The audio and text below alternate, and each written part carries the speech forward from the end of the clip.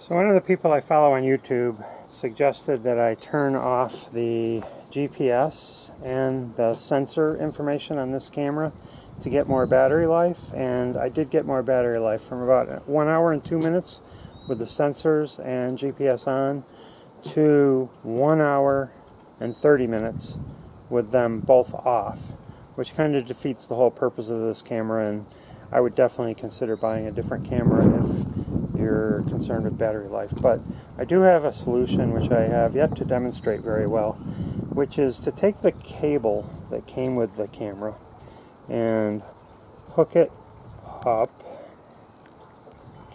like that, and then take a separate battery pack. This is my favorite one. I can get more than a memory card worth of video recording, like more than 5 hours, and I just turn this on and it powers up the camera and not only charges it if it's dead, but it also will run it and charge it at the same time.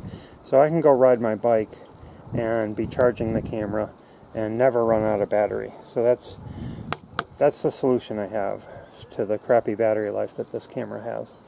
I also have some other battery packs that I use. Now I'm going to show you, what are you going to do when you mount this on your bike, right? I'll show you what I do.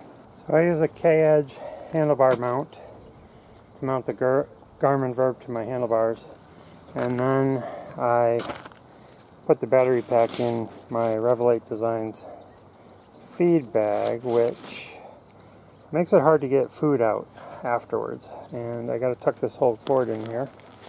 So it's not ideal, but it works, and better than running out of battery and only getting part of your ride. So that's my solution to the poor battery life of the Garmin Virb XE.